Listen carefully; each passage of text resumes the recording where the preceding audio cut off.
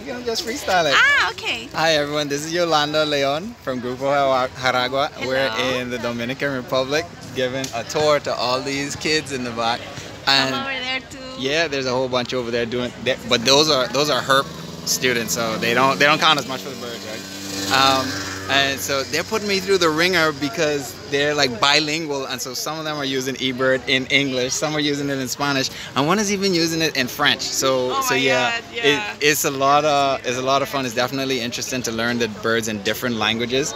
And I'm in a whole different country. We're down in the Dominican Republic right now, and so just this like developing perspective for students is pretty much what you do, right? Yeah, we're trying to get them to know nature a little bit more because otherwise they can't defend nature. And right now nature needs a lot of defenders. So. Yes, we do.